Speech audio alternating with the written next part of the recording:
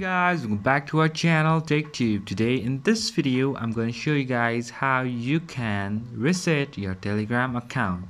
So I'm going to be teaching you a very easy step regarding this one, and if you have any problem or any queries within the process, just let me know in the comment section right away. Now without any further delay, let's just get started. So firstly, what you need to do is just go to your Telegram app and then just log in with your account. Once you do that, you'll be over here in this particular platform.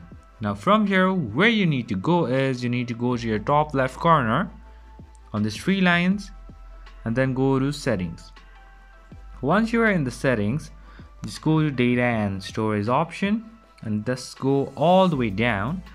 Over here you'll be having an option which says delete all cloud draft, and just press on delete. So once you delete, now just let's say reinstall your Telegram app.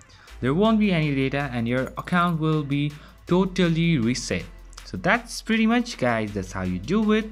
I hope this video is helpful for you guys. So thank you for watching our video, guys. If you like our video, please leave a like and do not forget to subscribe our channel, and also hit the bell icon so you never miss an update from us.